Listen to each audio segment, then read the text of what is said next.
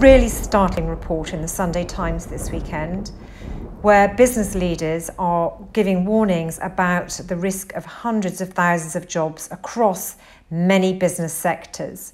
But in particular, the food sector is at risk. For instance, a nursery in Essex called Valley Grown, owned by Jimmy Russo, normally plants tomatoes and peppers in the glasshouses in December.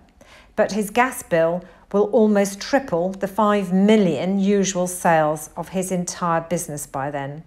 Last year, their annual gas bill was £900,000. From December, he will be charged £8.14 a therm. That's a 16-fold increase, putting his annual bill on course to hit 14.6 million. Russo said, "Nobody in the industry will plant. Without government support, we will have to make our 130 staff redundant and walk away.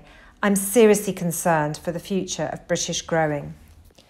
Britain desperately needs a government which understands that it has to take food supply and food security very seriously. At the moment, there is a global food crisis, and for us to be suffering a food crisis within a crisis leaves us seriously exposed.